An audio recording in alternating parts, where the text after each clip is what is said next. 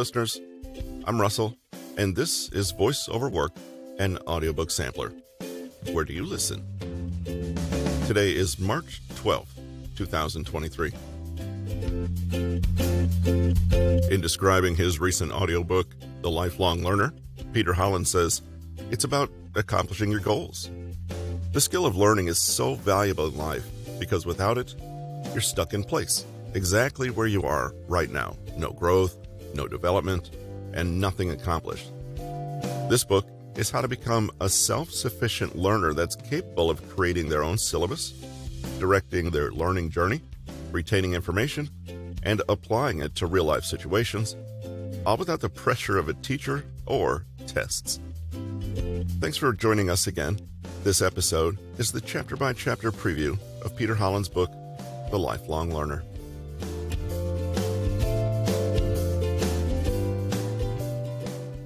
Chapter 1, From Comfort Zone to Growth Zone. Humans have a startling tendency to gravitate toward the mundane, the monotonous, the known. It's very easy for us to get stuck in a rut. If we're not careful, we can find ourselves years into a job or a relationship that we loathe simply because it's comfortable. Comfort zones litter all aspects of our lives. But what exactly do they entail? Judith Bardwick, a management theorist, used the term comfort zone in her 1991 work, Danger in the Comfort Zone. She postulates that the comfort zone is a behavioral state in which a person functions in an anxiety-free state, employing a limited set of behaviors to achieve a consistent level of performance, typically without any perception of risk.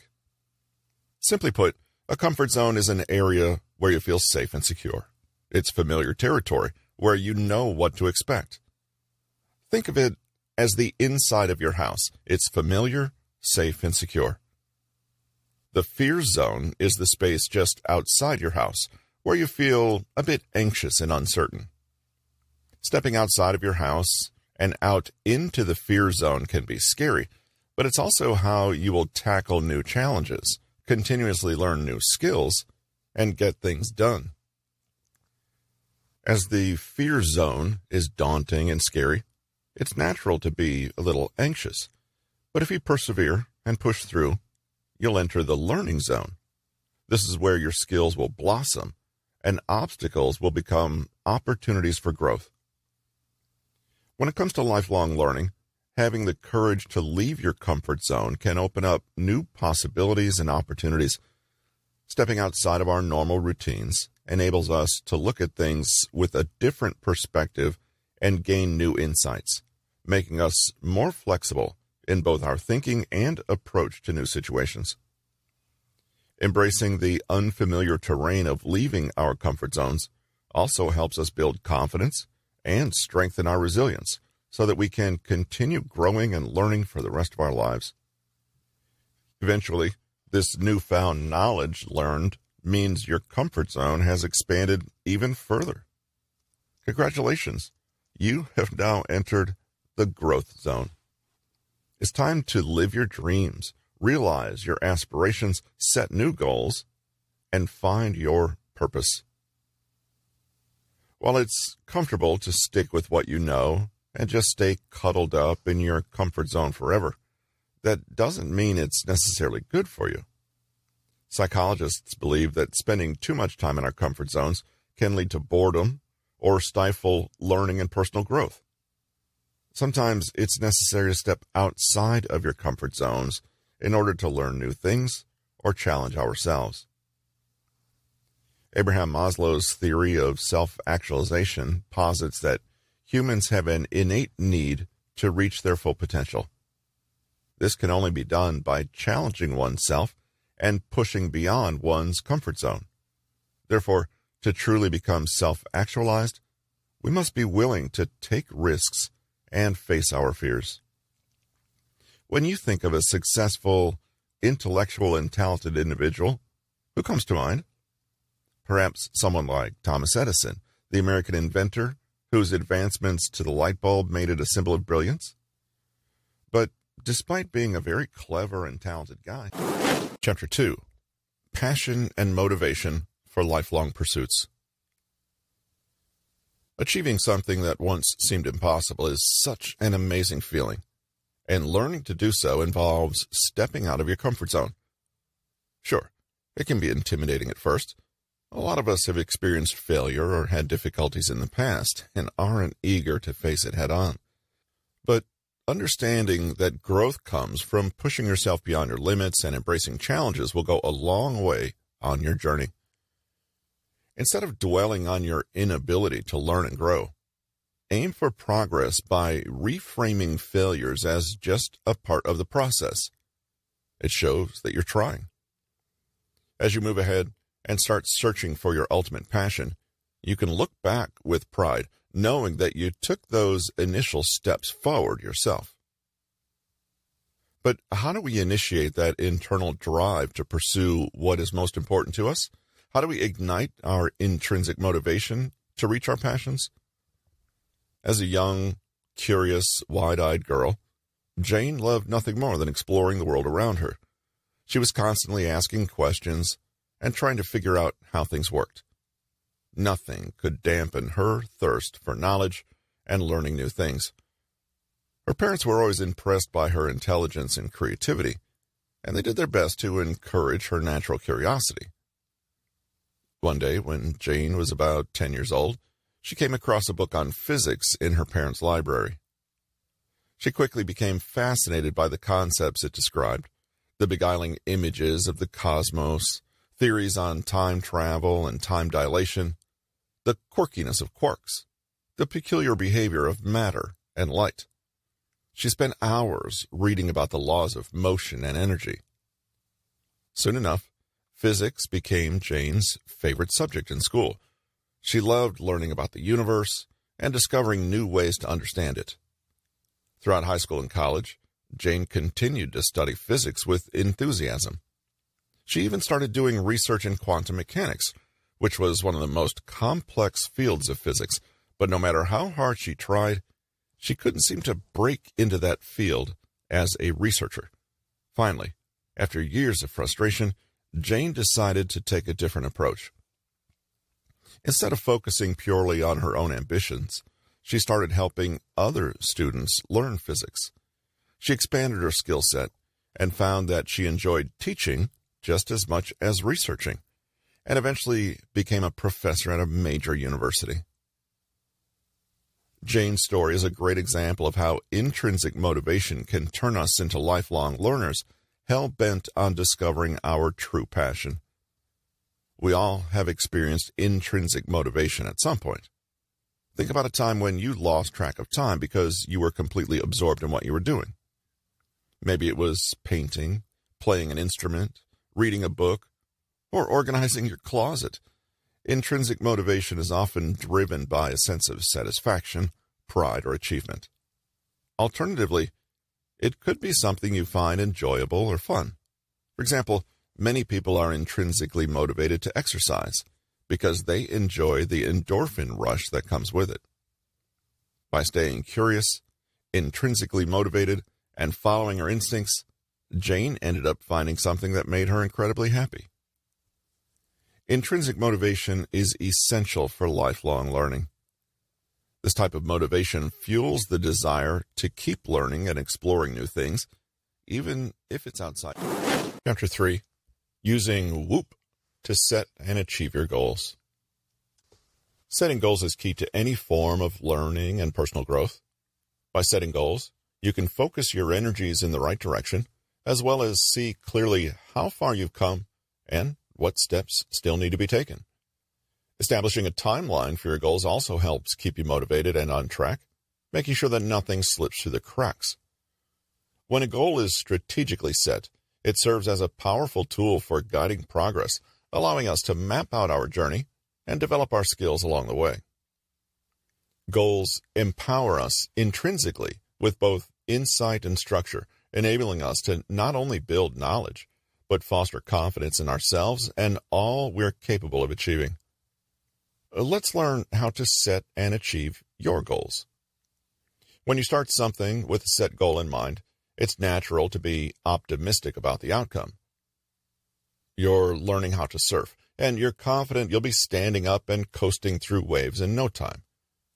You start taking painting lessons, and you can't wait to make artwork worth hanging up in your house.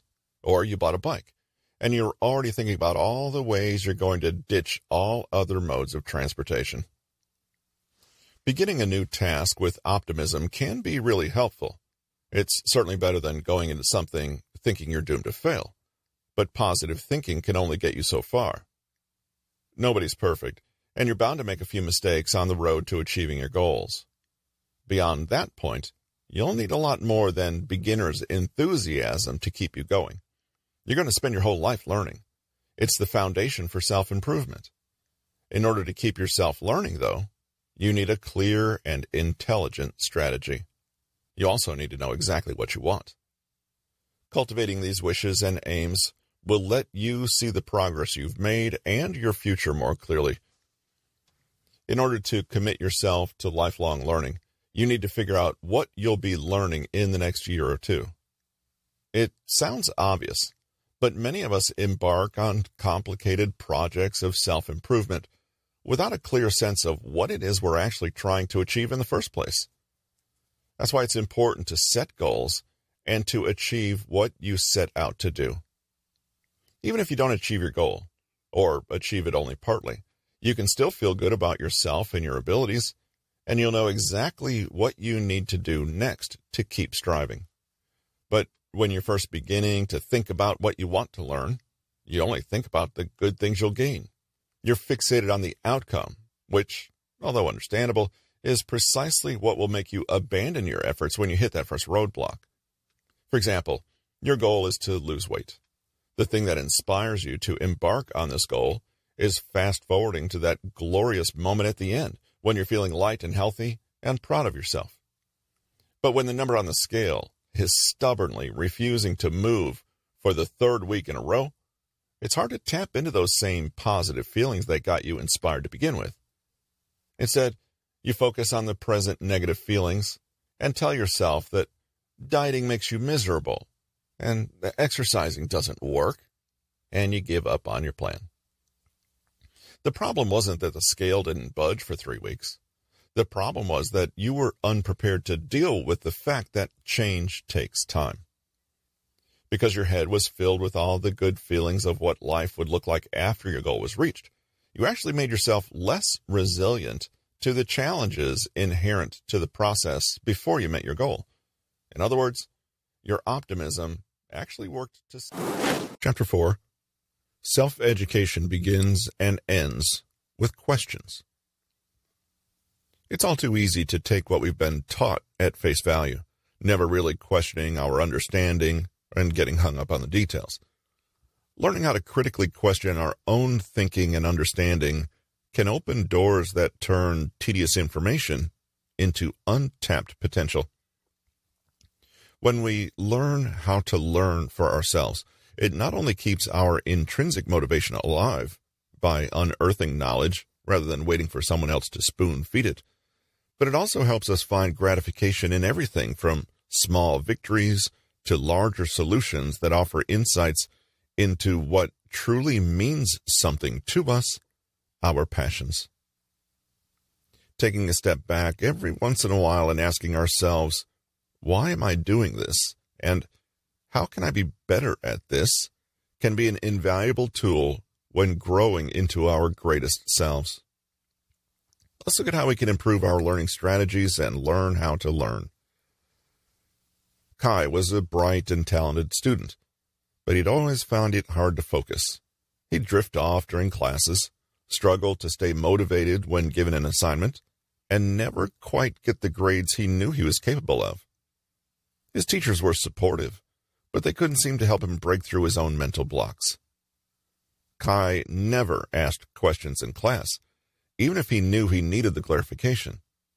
When Kai's parents noticed how frustrated he was becoming with himself, they decided it was time for a change. They enrolled him in a special program that promised to teach students how to become better learners by developing their self-awareness and sharpening their critical thinking skills. At first, Kai wasn't sure if this program could really make any difference in his academic performance. After all, how did asking himself questions have anything to do with getting good grades? And it was fine that he didn't pose any questions in class. He could just go home and reread the chapter or something. It all seemed very pointless. But as the weeks went on, and Kai began putting into practice the lessons from the program, such as learning how to ask yourself and others questions about topics like, why am I having trouble understanding this concept? What strategies can I use here? How can I remember this information more effectively? Can you please elaborate on this with an example? Something began changing inside of him. He slowly developed greater insight into why certain things felt so different for him before. Now, armed with new tools at his disposal that allowed him to explore these issues from different perspectives, progress came much easier than ever before. As each day passed, Kai felt his confidence grow stronger and stronger until eventually there no longer seemed any obstacle too daunting or a problem too complex for him to tackle head-on. Kai is now thriving in school, thanks largely to being able to develop powerful, self-questioning habits for effective self-education. The habits enable him to confront every challenge with newfound enthusiasm, find out answers to his questions, and communicate with his teachers more effectively, thus proving once again just how important asking the right questions is in taking control of your own journey toward lifelong learning. A study revealed that self-questioning procedures greatly increased. Chapter 5.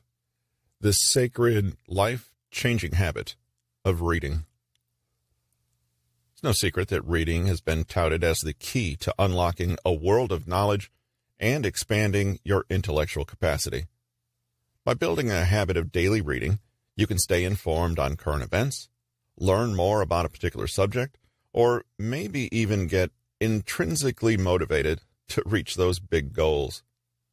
Doing so also helps open your mind to new ideas, prepares you for unfamiliar scenarios, and gives you the skills to succeed in almost any situation. It's no wonder many successful people cite reading as one of the best ways to achieve success and become smarter. So, if you're looking for a way to accelerate your learning experience and reach your goals faster, then making a habit of daily reading is definitely worth considering. Ask any permanent student of life or successful autodidact what their most consistent habit is, and you may find they give you the same answer, reading. Reading is something that we all know is good for us, but it's also something that we often have mountains of excuses for not doing. You've probably had at least one of these excuses when it comes to not reading more. I just don't have the time. I don't have the patience. And perhaps the most common, I just don't know where to start. These are all valid excuses, but the key to becoming an effective daily reader is in your hands. Once you learn to employ some of the methods experts advocate to become a daily reader, you'll find that reading opens up a whole new world for you, making you a better person in the process. You'll find that your mind is stimulated and your curiosity about the world is piqued. Perhaps most important, becoming a daily reader will help you appreciate both sides of every argument and be more critical of facts you already know or think you know. And in today's world, where everyone seems to have the my way or the highway philosophy, looking at things from all sides is a skill in short supply. How do we squeeze more reading into our lives? Take advantage of free time. There's no doubt we live in a fast-paced, hustle and bustle world. Family commitments and careers take up most of our time, so much so that it often seems like we have little time for ourselves. So the obvious obstacle to you becoming a daily reader is simply finding the time. Blogger Tu Vu has some great remedies for the time crunch, one of which is finding small gaps in the day to read a few pages. Maybe you're a morning person who wakes up bright-eyed and bushy-tailed. If so, then consider getting up a few minutes earlier to fit 10 to 20 minutes of reading in before you go to work or school. Many people are more alert and active in the morning, making those spare minutes a perfect time to sneak in some reading. But what about those of us who just aren't morning people? Don't worry. If you can't function until you've had at least 2 cups of coffee in the morning, you can simply reverse the pattern. Dedicate 10 to 20 minutes after work, before dinner, or even at night when you have all the important things done. It's also important to remember that as busy as our lives are, they can also be unpredictable. Changing work schedules, family emergencies, car troubles, and a host of other unforeseeable circumstances can throw a monkey wrench into your planned reading time. But those small gaps in the day still exist. Make sure to always have a book, e-read.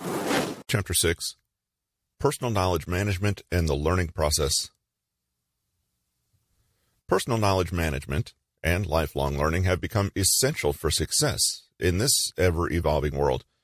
Now more than ever, it's important to develop an understanding of lifelong learning principles and the skills needed for effective personal information management. Developing strategies for curating, organizing, storing, and retrieving content can help us stay ahead of change and take proactive steps toward our educational and career goals. Knowledge management gives us a solid foundation from which we can thrive on our journey toward developing our lifelong passions.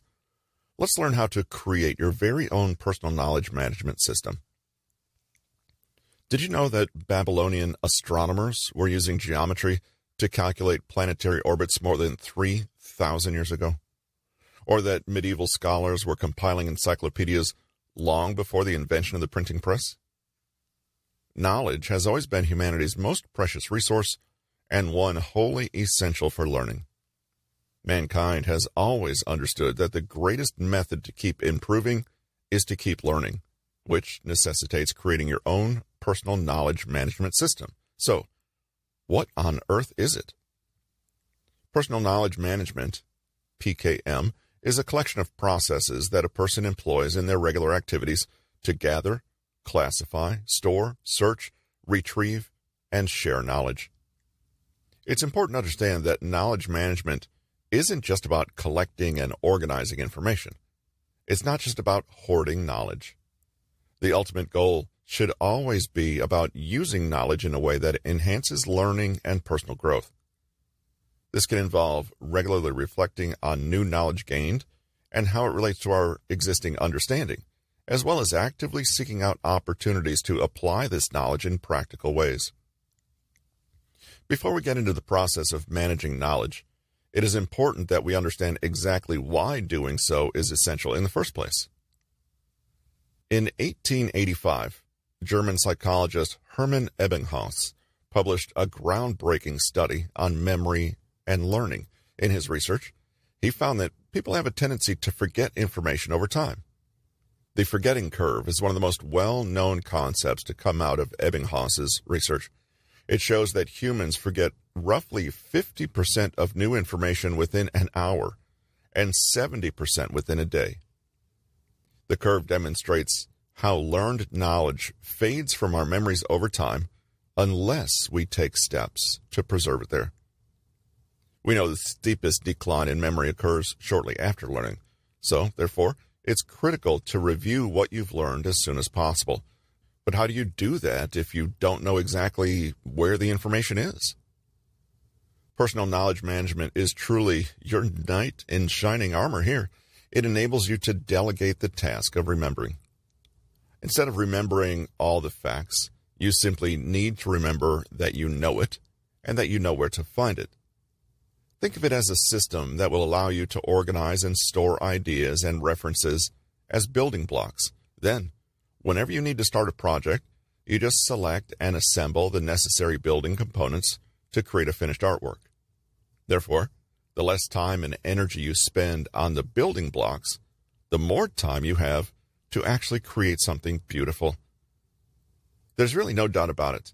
We live in an age of complete information overload, It seems like every day you wake up and are faced with a chiming laptop signaling to us that there's 10 more. Chapter 7. Create your own personal syllabus and reflective learning. Working deeply and deliberately on a passion goal isn't always easy, especially when you don't have an outside authority or syllabus to guide your learning process. Yet the best way to truly master a topic, whether it be a new language or skill set, is to come up with your own personal syllabus and use deep work to stick with it. Go beyond simply reading through tutorials. Try out actions associated with the topic. Apply what you're learning in different contexts, and take time for reflection throughout the journey.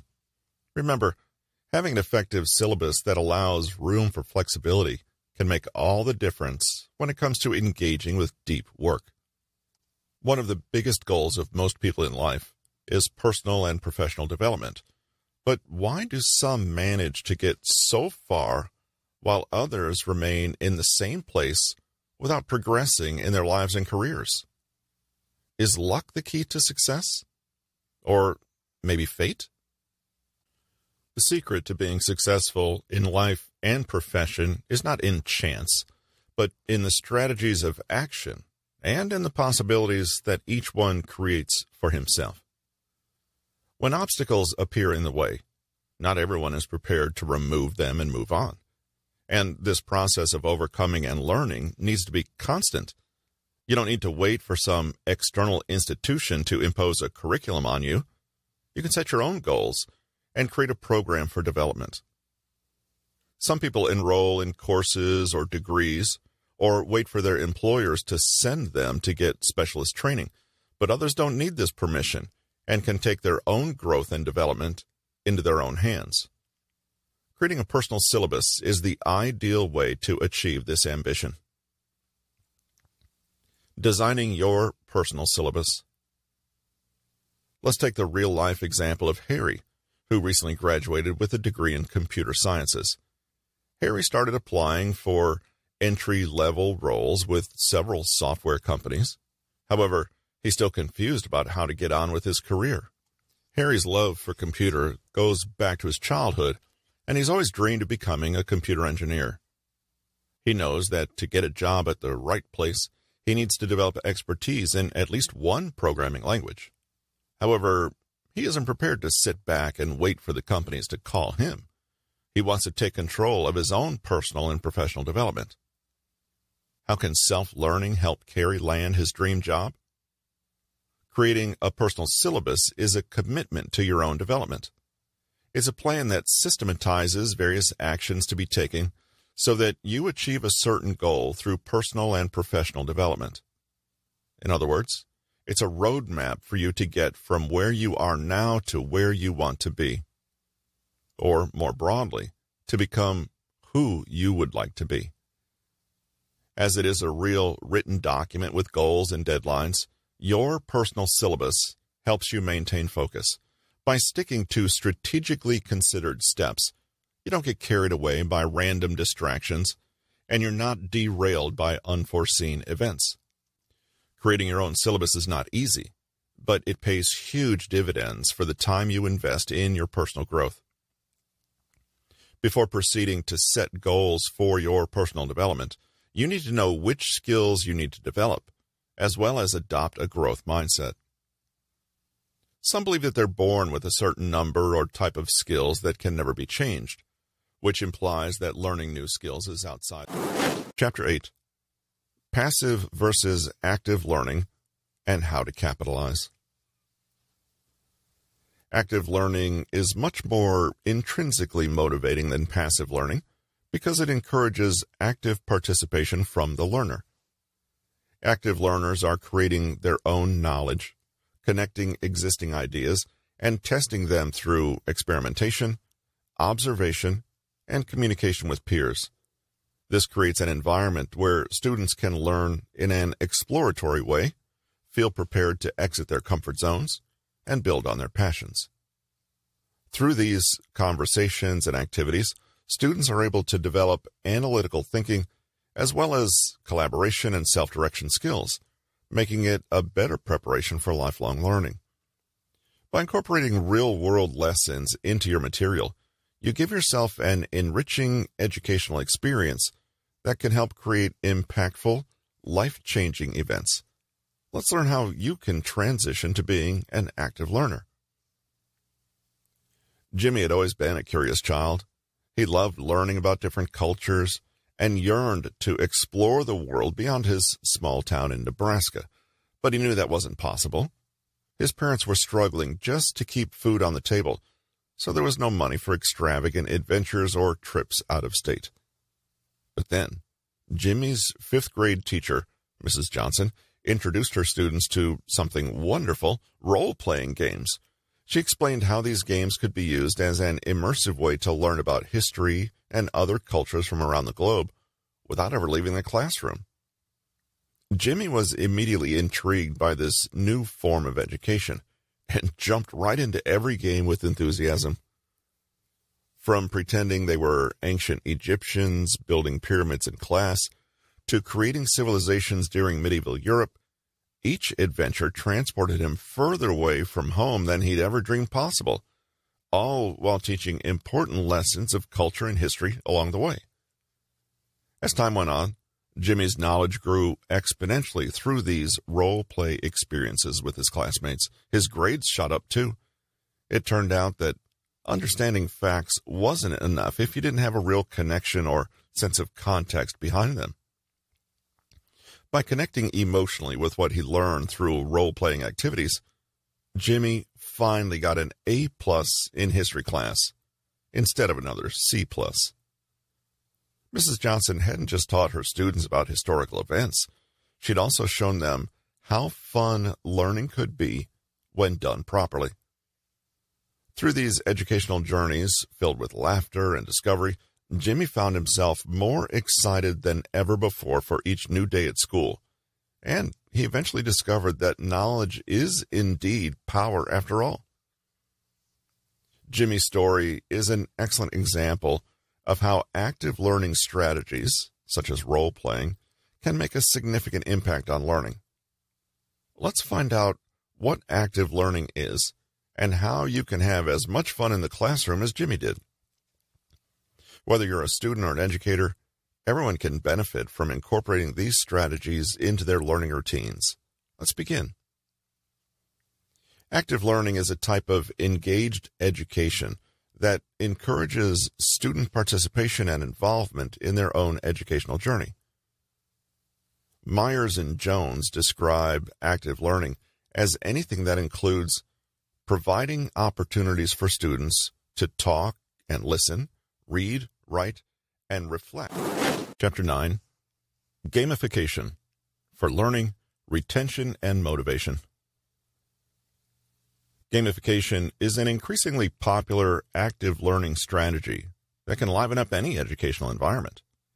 By providing rewards and challenges, gamification keeps you engaged and motivated to learn while enlivening the atmosphere. This fun approach is based on theories of motivation, cognitive psychology, and behavioral science, and promotes cooperative problem-solving alongside competition. Gamification has been gaining traction in recent years as a way to boost motivation and productivity. By incorporating elements such as game-like challenges and rewards into the environment, you're more likely to stay engaged in day-to-day tasks. However, it's important not to forget the importance of intrinsic motivation and passion. If those factors aren't present, the initial motivating factors provided by gamification will have little long-term success. Creating an environment where people feel free to pursue their interests can foster meaningful relationships that go beyond simple challenge-based reward systems. If a strong sense of purpose exists, you're more likely to stay motivated over long periods of time, regardless of gamified elements. Let's see how you can make studying for that exam just a little bit more fun. The world of video games was a place of total escapism for Michael. As soon as he booted up his computer and clicked on the game, he felt like he'd been transported to another realm entirely. Every detail in the game seemed incredibly lifelike, from the character's facial expressions to the sound effects that made it seem like he was really there. Michael found himself quickly immersed in this alternate universe where danger lurked around every corner, but also possibilities were endless. He learned how to survive through trial and error. If something didn't work out exactly as planned, he simply tried again until it did work out perfectly. This process taught him invaluable lessons about problem-solving skills and perseverance, qualities that would serve him well in real life too. But more than anything else, what kept Michael coming back to this virtual reality was its sheer entertainment value.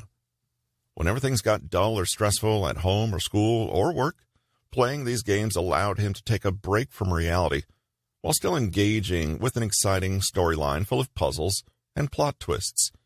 It provided just enough distraction without completely disconnecting him from reality.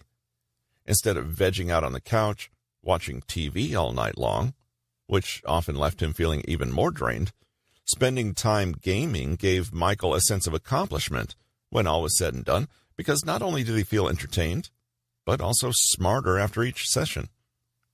At times, it almost felt surreal.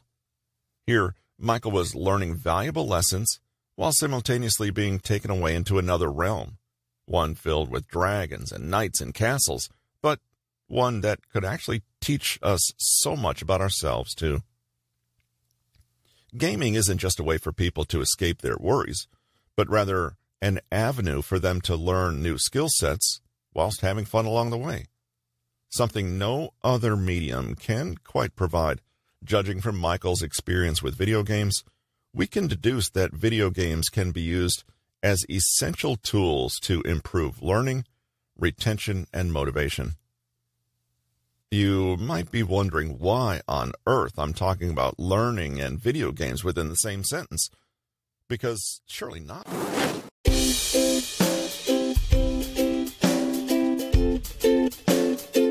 Hope you enjoyed today's episode.